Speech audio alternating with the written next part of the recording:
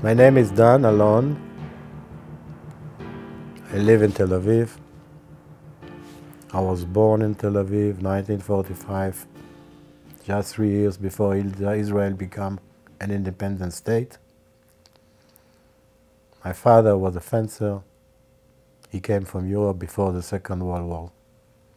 And he was my first coach in fencing since 0 age. And I reached the Olympics when I was 27 years old. The peace of what have been called the Serene Olympics was shattered. On the morning of September 5th, 1972, a Palestinian terrorist group, Black September, stormed the Olympic compound, taking 11 members of the Israeli Olympic team hostage. The Games stopped. I woke up when I heard a lot of noise and explosions and shouting. That moment, the two marksmen went into our room from the room next to us. And they told us, look, we have a problem, come look. So I went to their room, I went to the window, and I opened the curtains a bit, and I looked down the pavement, and I saw Moni Weinberg, the wrestler. He's lying there and bleeding. And next to him was standing a guy with a white big hat, with a Kalashnikov in his hand, and another hand a hand grenade.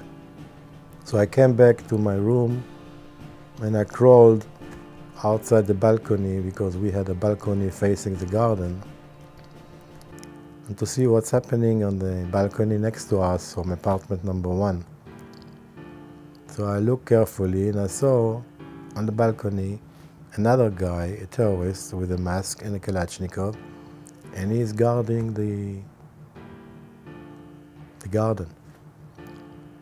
So now we knew that we are surrounded by terrorists. So what are you going to do? We decided that we will, in spite of everything, run out from the room facing the garden, one by one. So we went down the steps, and the steps was also some problem, because there were spiral wooden steps, and they made a lot of noise. And if you made a lot of noise by going down the steps, the guy who is standing behind the door very close to the steps immediately will come in. So it took us about 20 minutes to go down those steps, the 5th of us. I put my training suit, at least to die as an Israeli. And Yehuda Weinstein was the first one to run. When my turn was, I jumped out on the balcony to the grass, and I fell. And I'm a very curious guy, so I turned around and I wanted to see if the guy is still there. And I was looking at him, he was watching me also with the Kalashnikov. We were staying for a few seconds, but he didn't shoot, so I turned around and I ran to the police. And so did all the others. After a day of failed negotiations, a rescue mission was attempted. A squad of German police dressed as athletes tried to enter the compound, all while the world watched on TV. The terrorists were watching too. The rescue was aborted. After more negotiations, the Germans agreed to let the terrorists take the hostages to the airport as trade for safe passage to an Arab country. The German police hoped to ambush the terrorists at the airport. At the last minute, the mission was aborted, but in retreating, the Germans tipped off the terrorists. Chaos set in. The world sat waiting. They've now said that there were 11 hostages.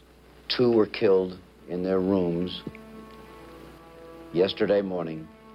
9 were killed at the airport tonight. They're all gone.